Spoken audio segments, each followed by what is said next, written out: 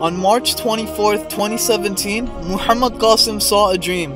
I was traveling in a city trying to find the house of Muhammadﷺ.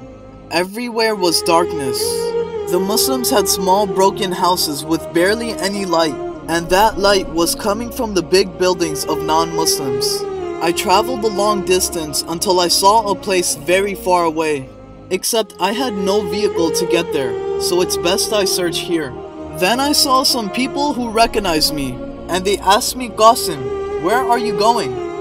I told them I'm trying to get to a place where we will get everything, and there will be no more darkness.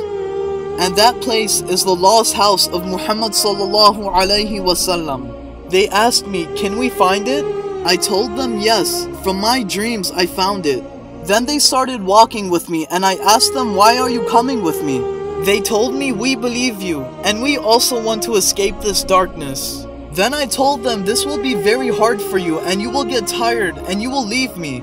They said, "We will not get tired, and we won't leave you." I said, "Okay, but if you get tired, then don't blame me." Then we traveled some distance and started to become hopeless. A person pointed to a place and said we should go there. We started walking there until we reached the edge of the city.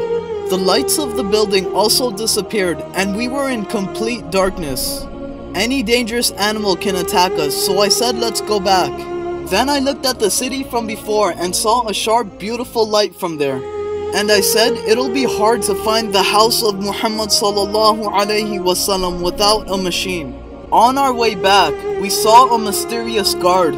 I told him how I've seen him before and asked him what is he doing here. He didn't respond. So then I said at least we are not alone. Suddenly I saw a sharp light from where the guardman was. We turned 1 or 2 blocks until we reached the park. The park was filled with awesome and beautiful lights. All the lights were coming from one small home in the middle of the park. On the door was written House of Ibrahim. I became happy that at least we found the home of Prophet Ibrahim ﷺ. When I opened the door, an amazing light emanated from inside. There were small rooms, but only enough for us to sit down. I said the house of Muhammadﷺ is much bigger than this, and we have to find that one.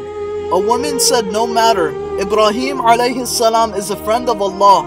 I said, "Yes, this is true, but it is necessary to get out of this darkness." Then in a small room, I found a control room, and in front of this was a window. I realized this house can fly and told the others how we can use this to find the house of Muhammadﷺ.